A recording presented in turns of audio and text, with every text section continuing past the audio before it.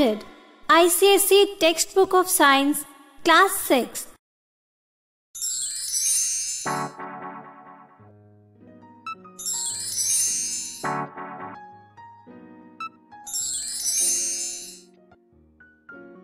Life is the ability to grow, reproduce, and respond to various stimuli such as light, heat, sound, etc.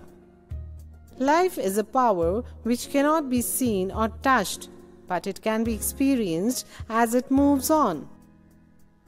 Characteristics of living things.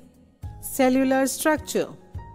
Each plant or animal is made of tiny units called cells, which can only be seen through a microscope. These cells unite to form tissues, which in turn form organs such as tongue, leaf, etc.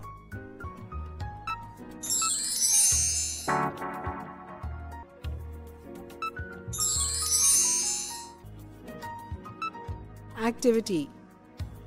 To observe reticulate and parallel venation in leaves. Take a leaf from peepal tree and the leaf from sugarcane plant. Dip it in ink and then press it on a paper. Observe the venation. Peepal leaf shows reticulate venation. Sugarcane leaf shows parallel venation.